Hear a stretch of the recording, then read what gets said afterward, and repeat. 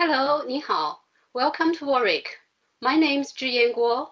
In Chinese way, you would call me 郭老师, which is surname plus occupation.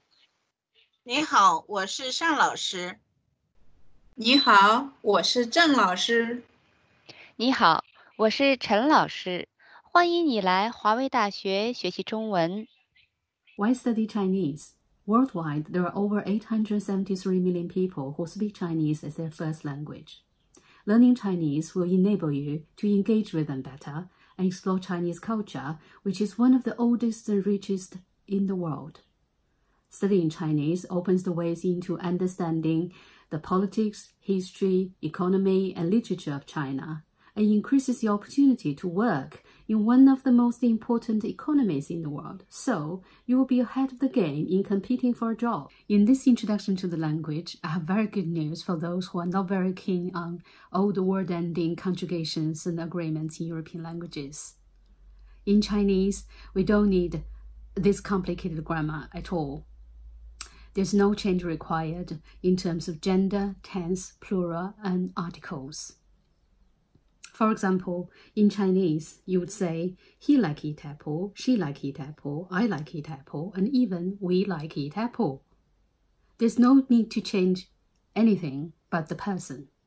Even better, you can literally say like, eat next to each other, which will convey the meaning perfectly. So you can be assured there's no need to conjugate in Chinese. But why is Chinese said to be so difficult? Well, it's different from other languages in terms of tones in speaking and the characters in written scripts. For characters, it is not impossible. Look at these characters for fruits. Most of them have the common part, which means grass. As they often appear on the top of a character, we call it grass top. Whenever you see a character with it, you can make an educated guess to comprehend its meaning. In our learning, we start with all these little strokes. So it's definitely achievable. In Warwick, you take Chinese as a minor, 25% of your degree, while majoring in modern languages, economics, linguistics, politics, and international studies. You learn Chinese from beginner to advanced levels, including business Chinese. You will be able to develop listening, reading, speaking, writing skills. Throughout your study, you have averaged 4 hours per week and 1 hour of culture in your final year.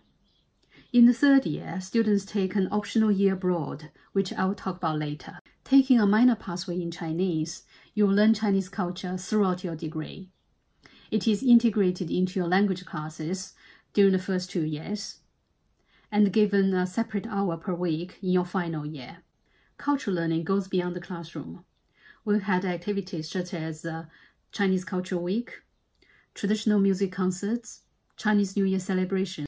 When funding allows, we also extend our learning outside the university. This year, we went to Montargis, France, to explore the historical sites where Chinese communist pioneers developed ideas for a new China. These types of activities offer ample fieldwork experience. Learning Chinese in Warwick, you will have many opportunities to go to China. First, 2-week summer internship in Xi'an. Our work experience is at Shanxi History Museum, one of the big 4 in China, and free accommodation is provided by a local university. Next is a 4-week summer course in Beijing, which you have been running since 2008.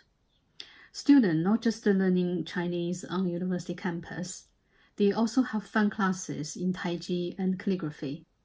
Also, they visit famous places such as Forbidden City and Great Wall.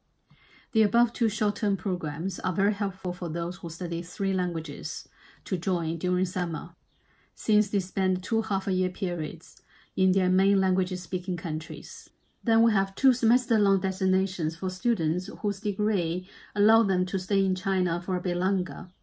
One is Harbin, where students will study Chinese in Harbin Institute of Technology, one of the top and oldest universities in China, and can also work as a teaching assistant to the university students there. Another choice for a semester abroad is in Qingdao. In addition to learning Chinese and teaching English, students will be given training in teaching English as a foreign language in China. In both Harbin and Qingdao, accommodation is provided free. Finally, there are university-wide links between Warwick and China, which SMLC students can use for their year abroad too.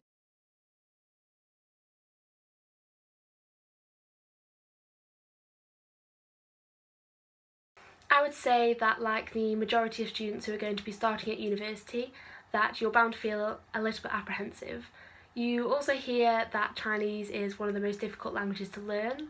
However, I'd say that if you've got that passion for learning new languages, then that's bound to shine through above all else. Before I came to Warwick, to be honest, I was expecting learning Chinese to be a bit like banging my head against a brick wall. I thought it was going to be really difficult, but I wasn't really sure what to expect apart from that. I think once I got here, I was actually really pleasantly surprised. It's a challenge, but it's also really interesting and manageable. Honestly, before I came to Warwick, I actually had no intention at all of studying Chinese. I was originally going to study Spanish, French and Italian, but when I came to one of the open days, one of the professors said to me, why limit yourself to 3 European languages?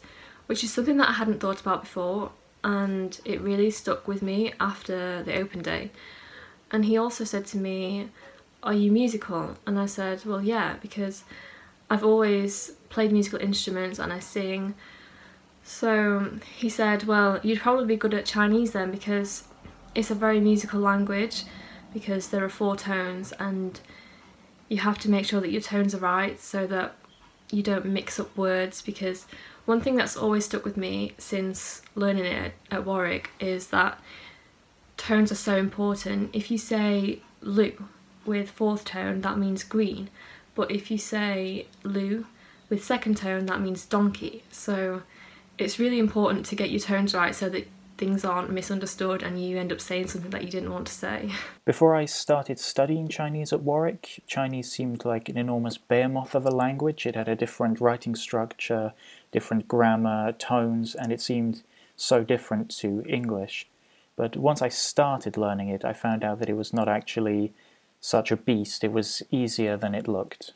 Before coming to Warwick, I thought that learning Chinese would be quite complicated and that it would take a long time to see any progress. But since I've started at Warwick, I've realised that it's not as complicated as it seems, and I've learned a lot in a short amount of time. I was a bit sceptical about learning Chinese because I had never learned a non-European language before. However, once I started learning the basics, like how characters are formed, how they're pronounced, Chinese became a language I could see myself succeed in.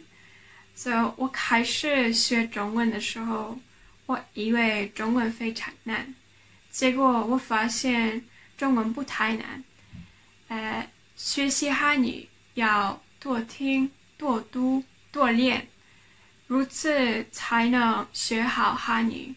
只要你认真的学习，就一定能得到好成绩。I used to think that Chinese was this really different, difficult language, but now that I've started learning it a bit, I found there are actually a few similarities to English, and especially grammatically, it can be simpler at times. Actually, I had no idea what to expect before coming to Warwick, and I think this is really normal. I'd never studied Chinese before, and all I had heard was that it's completely different to English, or any other European languages for that matter, and that it is a challenge to learn. And then when I started at Warwick, I realised that although it was harder than any language I studied before, it became much easier if I was persistent with studying, and then I began to enjoy the challenge.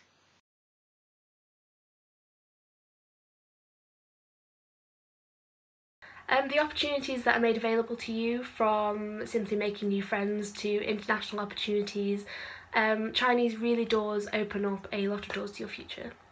I'd say probably learning how to write Chinese characters. That's the bit that I find most challenging, but also the most rewarding when I could finally start writing them from memory.